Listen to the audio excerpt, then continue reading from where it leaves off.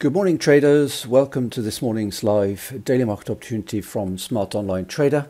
In today's opportunity, I'll be looking at the Euro-Japanese yen. I'm on the daily time frame, and I've already marked up the chart because I'll be taking a long side trade at the market price of 160.47. Now, as you can see from the charts, and as we've mentioned on previous videos, we have had this big run up in price from the area around about 146 back in April 2023. A period of sideways consolidation here during August, the month of August. We then broke out to the upside, and the high that I'm targeting, targeting today, is the 164 area, which is the high which we last saw in the middle of November 2023. Pullback down here, as you can see, was very well supported at 153. Tagged the lows here from July. Great area of support there came in.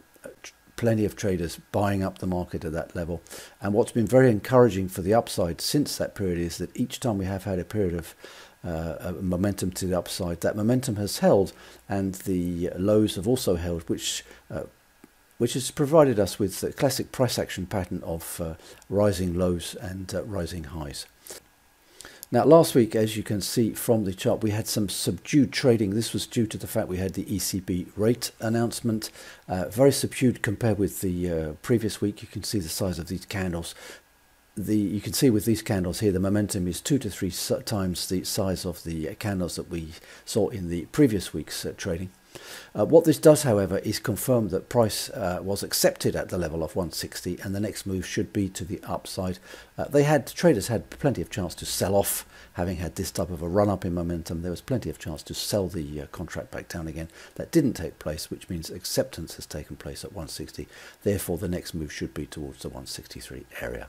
So the purpose of today's trading idea then is to take that 160.49 trade, looking for 163 just underneath the swing highs here. I don't want to go for the top. We may have a blow off, of course, but I just want to be sure to get filled if we can get price up to that level.